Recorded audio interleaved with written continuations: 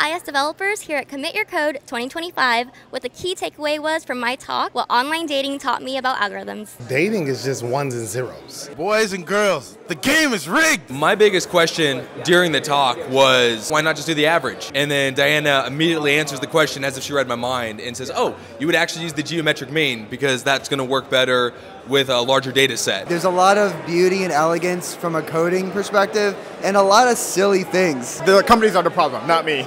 Dating is rough. Math is hard.